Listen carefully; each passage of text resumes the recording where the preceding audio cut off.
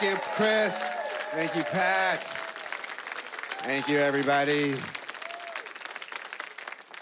Yeah, I'm the guy who got hit in the head with a baseball bat. Twice.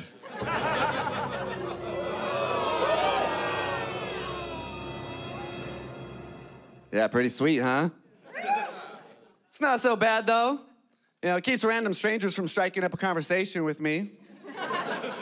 They see me walking through Fred Meyer, they don't know.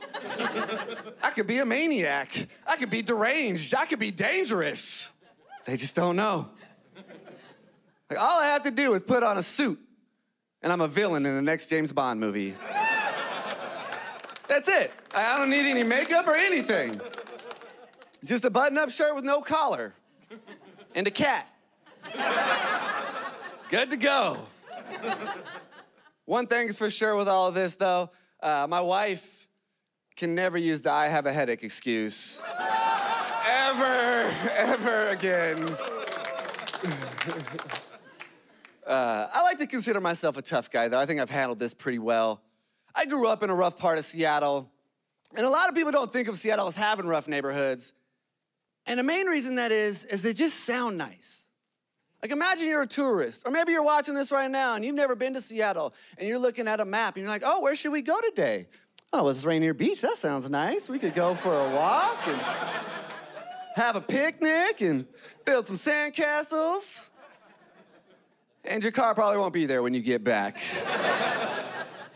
Oh, well, then we can head right up the hill to Skyway. Doesn't that sound like fun? Wow, I bet they have beautiful views in Skyways. So high up here, it really is like we're in the clouds. That's actually Gunsmoke.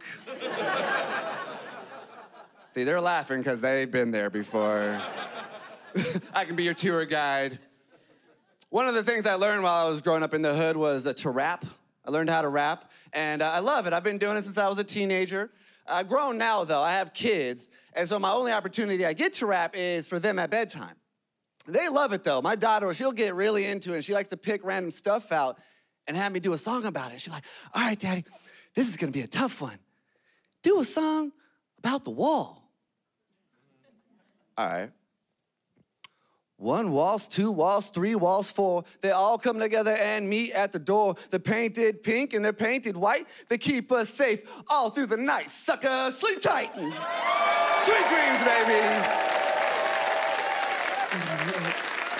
How you guys doing? Hi, everybody. That's my crowd back there. Yeah. And I grew up in a very diverse neighborhood. There's nothing that bothers me more than racism. There are just so many better reasons to hate somebody than the color of their skin. I hate somebody because they're a pedophile. Hate somebody because they're a terrorist. Hate somebody because they work at Comcast. Like, these are all awful people who deserve to die. Avila, everybody. Thank you.